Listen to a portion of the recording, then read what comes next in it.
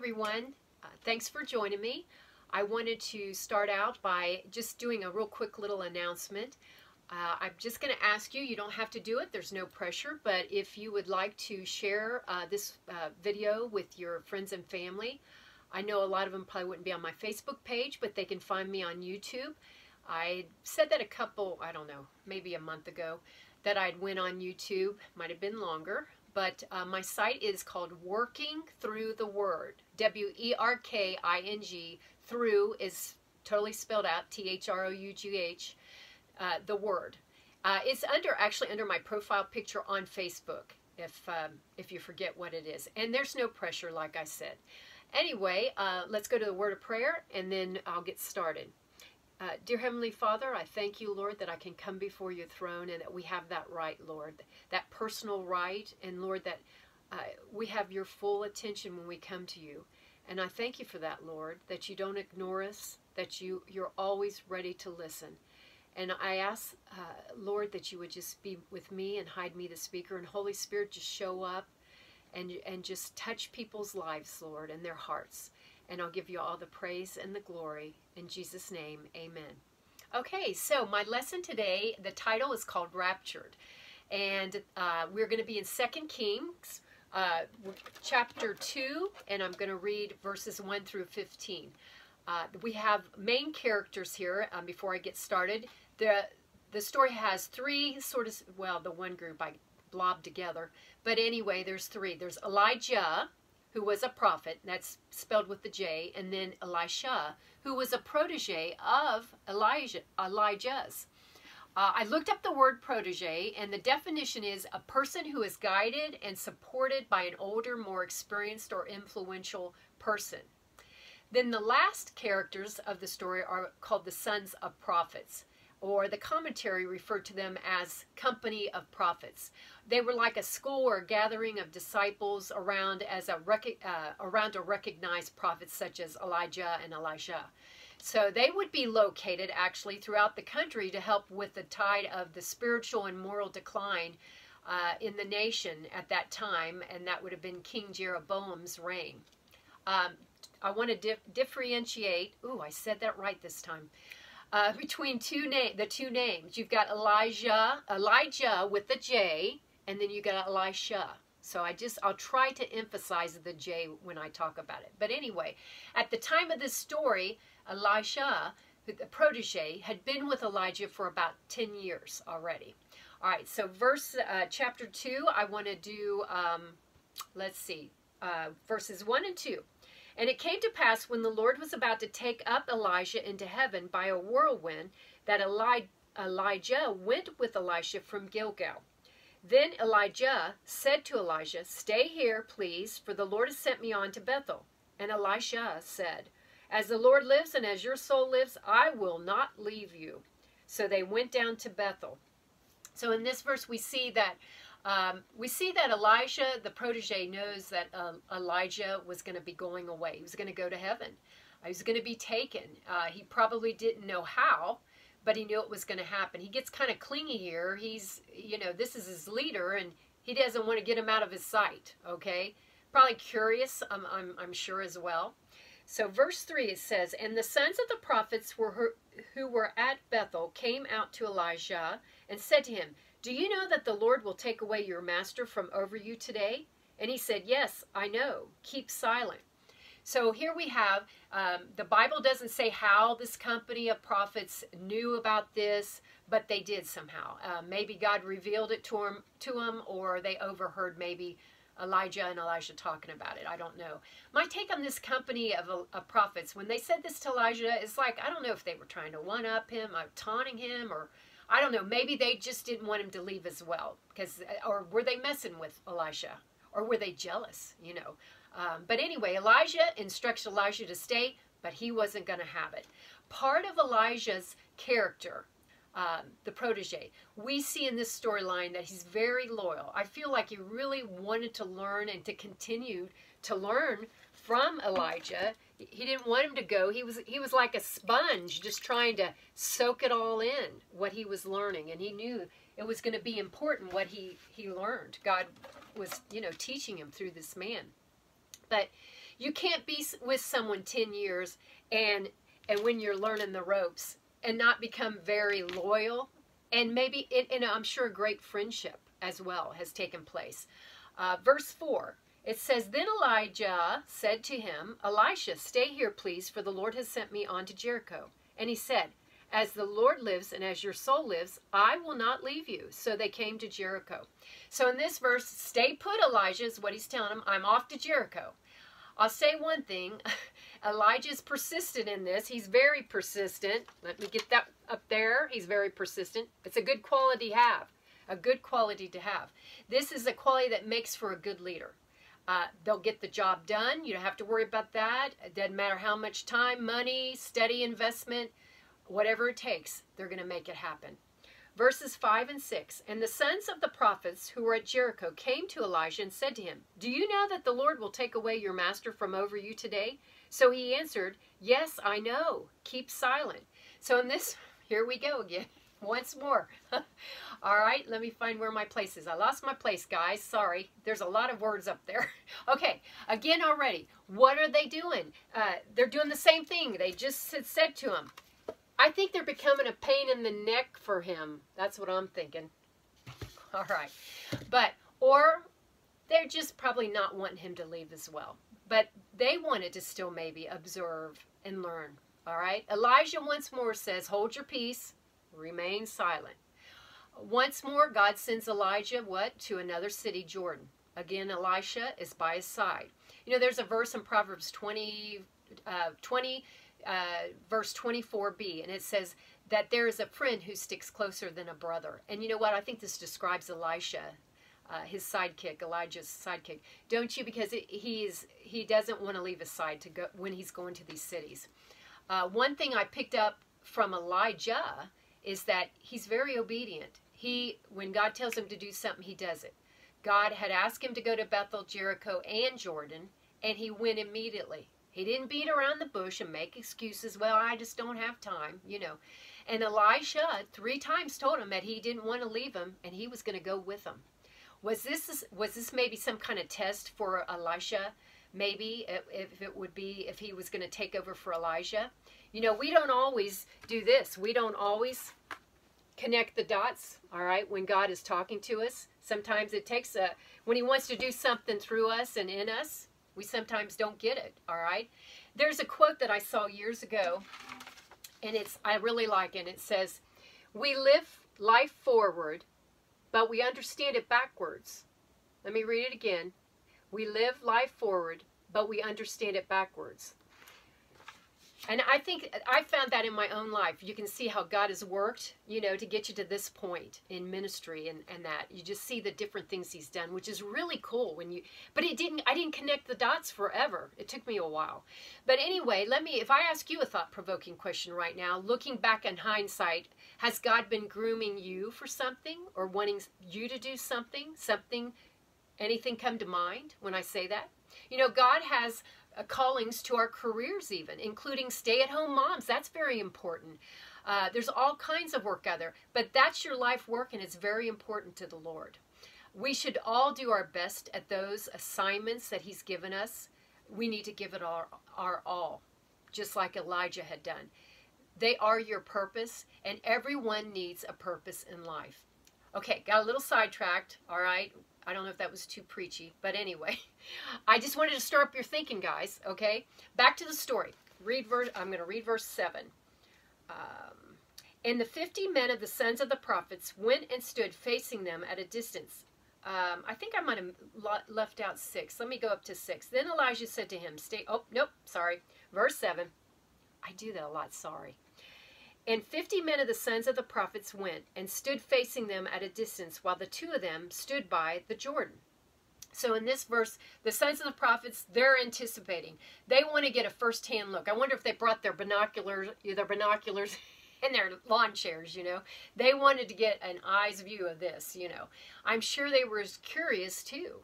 You know, they're thinking, ooh, this is going to be something to see. All right. And maybe, is it even going to happen? They could be thinking.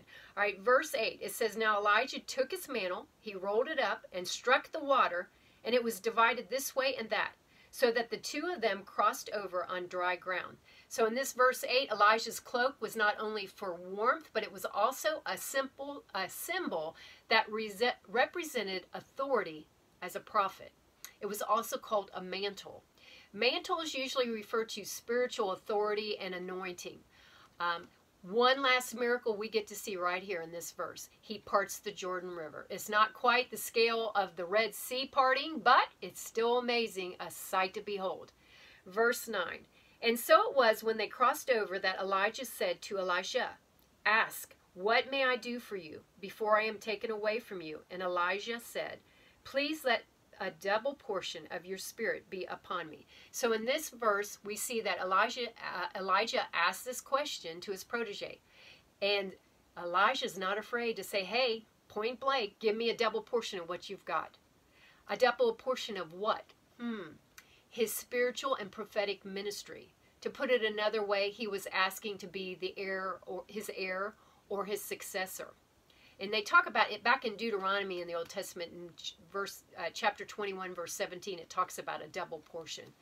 But he had asked for a double portion. Think about it, though. Elijah the protege I hope I say that's right, he had seen him do many remarkable things over that 10 years. I don't blame him for asking, you know. Verse 10. So he said, "You have asked a hard thing. Nevertheless, if you see me when I am taken from you, it shall be so for you, but if not, it shall not be so." So in this 10, I think the reason that Elijah had said to him that it was a hard thing, it was because he knew it wasn't his mantle to give. It was God's mantle, and it was his choice of who was going to take the place of Elijah. All right, verse 11, it says, "Then it happened, as they continued on and talked, that suddenly a chariot of fire appeared with horses of fire and separated the two of them, and Elijah went up by a whirlwind into heaven." So in this verse, they had their last conversation, very bittersweet for both of them. I'm sure they must have seemed like they sensed the timing. That was, it was time, and you know, it was Elijah's time. It was his time. Time was up.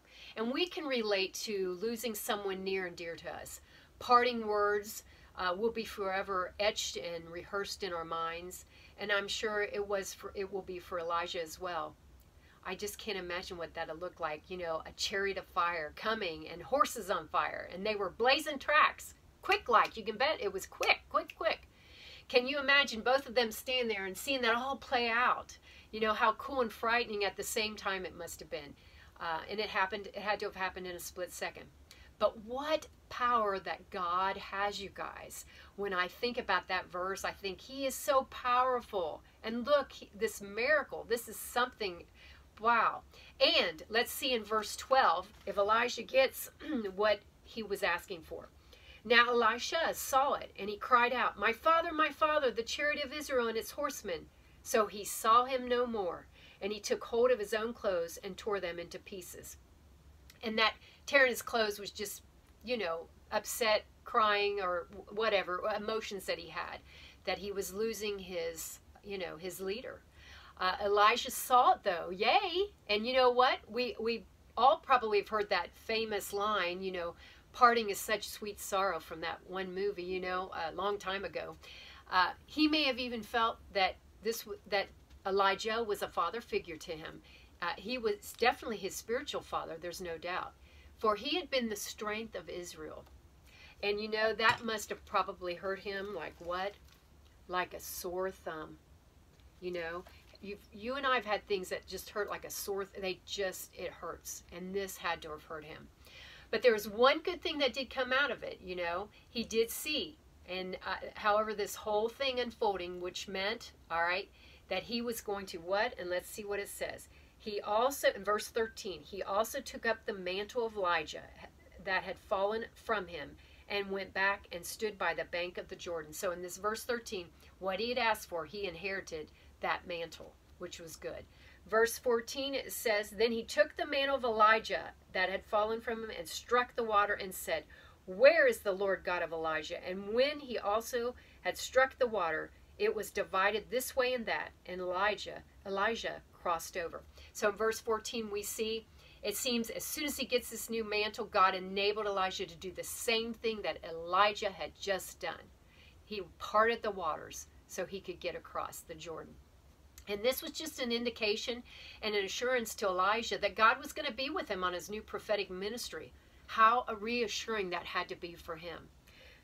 Verse 15, it says, "Now when the sons of the prophets who were from Jericho saw him and said, 'The spirit of Elijah rests on Elijah,' and they came to meet him and bowed to the ground before him." So we see the sons of the prophets, they got this whole picture, they saw it, they come running up to Elijah, all bowing to him, which God never liked people to bow down. They were only to bow to God. But anyway, they'd seen it all. And it did rest on Elijah. They would be witnesses, and they would be a voice to prove to others that yes, the mantle now lies onto him. We have seen him perform the same miracle as Elijah. You better listen to him.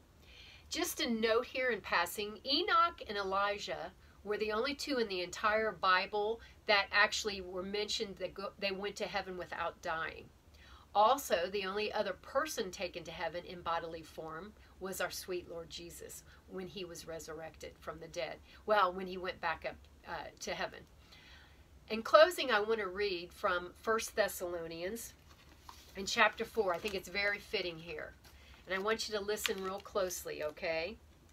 I'm going to start with verse 13. And I'm in 1 Thessalonians chapter 4. It's in the New Testament. "But I do not want you to be ignorant, brethren, concerning those who have fallen asleep, lest you sorrow as others who have no hope. For if we believe that Jesus died and rose again, even so God will bring with him those who sleep in Jesus. For this we say to you by the word of the Lord, that we who are alive and remain until the coming of the Lord will by no means precede those who are asleep. For the Lord himself will descend from heaven with a shout, and with the voice of an archangel, and with the trumpet of God, and the dead in Christ will rise first. Then we who are alive and remain shall be caught up together with them in the clouds to meet the Lord in the air, and thus we shall always be with the Lord." That's eternity, guys. "Therefore, comfort one another with these words." Pretty cool there, you guys. I want to show you this one. This will really kind of give me a second here to get around the table. This was actually my son's Star Trek toy that he had when he was much, much younger. But guess what? Mom gets it now. All right, so Dale and I practiced on this. This is the Star Trek transporter. And that is a picture of me. I don't know if you can see it. Well, that's me on the wooden thing there. But anyway, I want you to see how quickly. All right?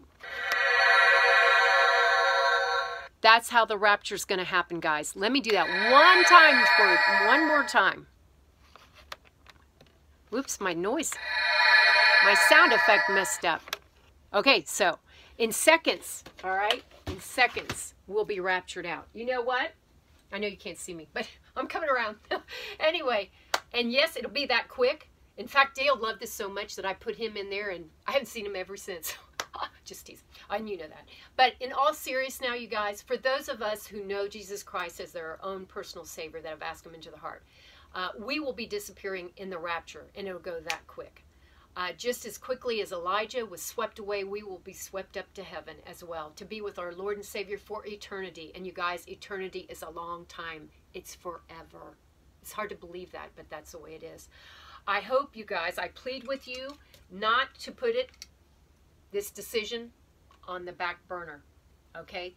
Later will be too late, my friend, okay? One of the biggest lies that Satan has that he wants to tell us is, you've got time. Y'all got that right? You've got time. Don't listen to that. Let me ask you this. I think it's fair to say that most of you guys have insurance for your car and for your house, right? And why is that? Just in case. Because it's too late, God forbid, if you don't have it up front ahead of time and something happens, you're out of luck. But you have it because of peace of mind, all right?